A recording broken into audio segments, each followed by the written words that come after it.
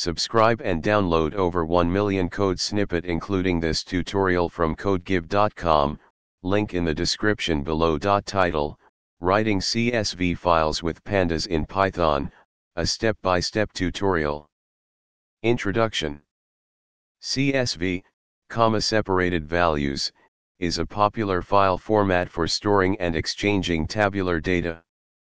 Pandas, a powerful data manipulation library in Python, provides convenient methods to read and write CSV files effortlessly. In this tutorial, we will guide you through the process of writing a CSV file using Pandas, with detailed explanations and practical code examples. Requirements. Before you begin, ensure that you have Pandas installed. If not, you can install it using the following command. Step 1. Importing Pandas. Start by importing the Pandas library into your Python script or Jupyter notebook. Step 2. Creating a data frame.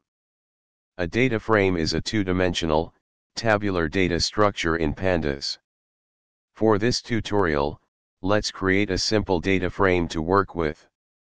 Step 3. Writing to a CSV file. Now, let's write the data frame to a CSV file using the to_CSV method. Specify the desired file path and name for your CSV file. Explanation. Step 4. Verification. To verify that the CSV file has been created successfully, you can read it back into a data frame using the read_CSV method. Conclusion. In this tutorial, you have learned how to write a CSV file using Pandas in Python. By following the steps outlined above, you can easily export your data to a CSV file for further analysis or sharing with others. Pandas provides additional options and parameters for customizing the CSV output, making it a versatile tool for data manipulation and storage. ChatGPT.